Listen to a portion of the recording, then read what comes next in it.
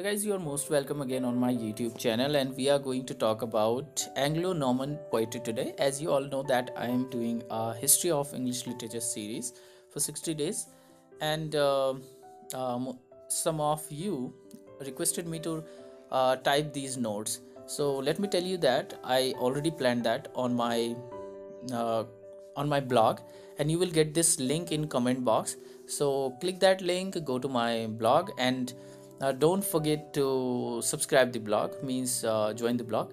Okay, so there you will find a place where you can put your email and you can subscribe, because after 10 days or 15 days after this training I will be typing my notes there too. So go there and subscribe the blog. Now let's start today's topic. Anglo-Norman poetry.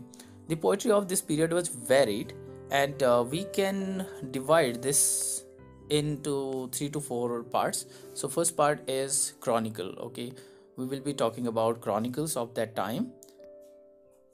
Second is religious and didactic poetry. If you don't know the word didactic, what it means, didactic means giving a lesson. अगर आपको कोई एक poem आप पढ़ते हैं उससे आपको moral कोई lesson मिलता है, that poetry will be didactic poetry. And third one is the romance. So we will be talking about these 3 topics today. Let's go ahead, let's start. Normans were the people who brought historical taste in English literature or in England, and it was a time when storytelling grew out of Latin. Okay, so still we should keep in mind that Latin was the language. Okay, at that time, and it was the time of Great Charter. An unusual number of verse chronicle is found during this period. So many chronicles you will find that time. Stories which seems incredible are used in them. So they were using incredible stories at that point of time in that. So first important is layman's brute. Okay, so layman was a man, and he was a parish priest in Worcestershire. Completed brute about so the name of the work is brute, all right, and it was written by layman's, so it is layman's brute. Brute about 1205.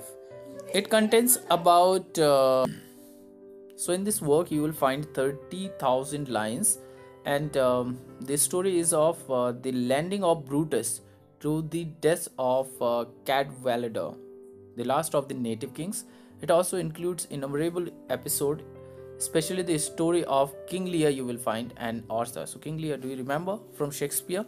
Its main source is Wes Brutus Agleter, a versified romance, and the second was Geoffrey of Monmouth's Historia Regum Britannia. और जो ये सबसे important चीज़ है, it is remarkable for your the use of similes.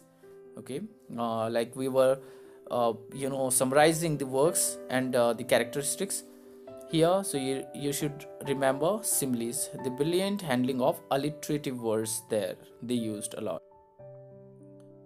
So layman was important, as Cadman was doing in early English poetry. Layman is to English poetry after the conquest, all right, Norman conquest. Now let's come to the second one, Robert Manning of Brunn. He completed this rhymed story of England in 1338. Okay, and the third one is Robert Gloucester. His rhyming chronicle was largely drawn on the work of Geoffrey of Monmouth and other chronicles. His work is full of ardent feeling of nationalism.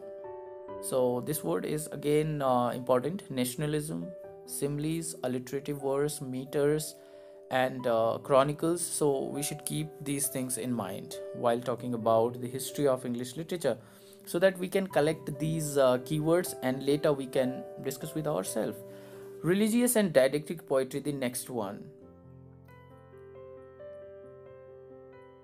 For religious and didactic poetry, Normandy, this place was important, and William the Conqueror, let me remove it, William the Conqueror, and during his son's reign, so there lots of people came with him, and they were founders of abbeys, and which became centers of learning, charity, and civilization.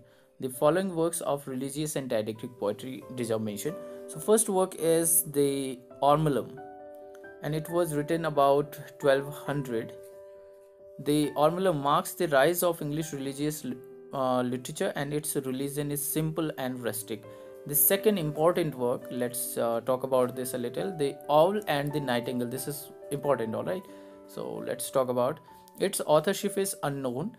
Anonymous person has written it, composed it. It was written in the early part of the 13th century. It is a dialogue between the nightingale, which represents the lighter joys of life, and the owl, which stands for wisdom and sobriety.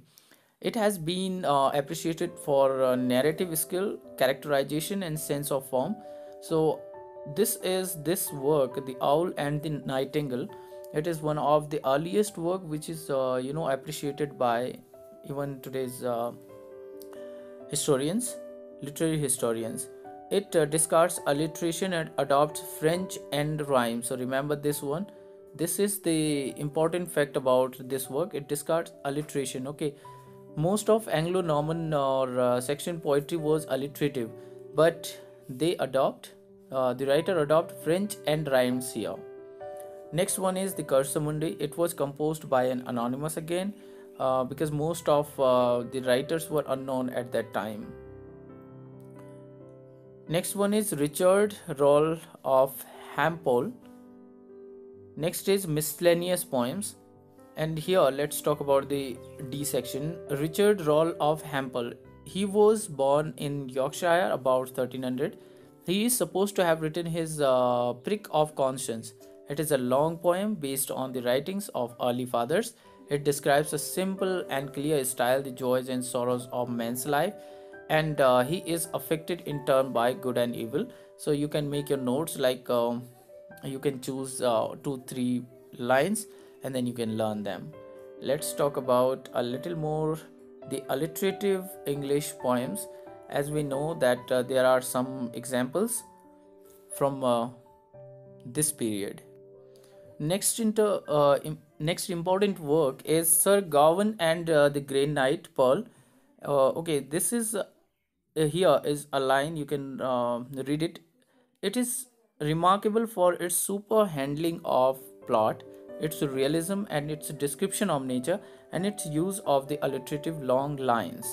Okay, it is full of new inventiveness and originality. The romances. The French romance was made English in England. Stafford A. Brooke writes, "The country was therefore swarming with tales, chiefly French, and its poetic imagination with the fancies, the fables, the love and ornament of French romance."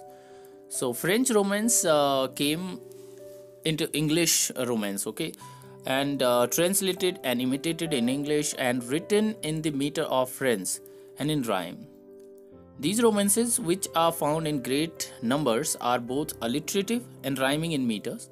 They may be classified as follows according to the subject. So now here are some types of romances were written there.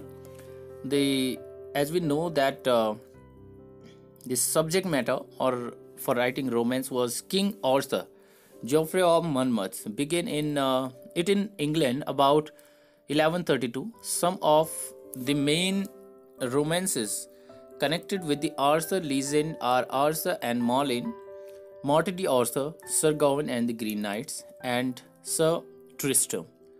So remember these names because later you will see them in discussion. The second romantic story was that of Charlemagne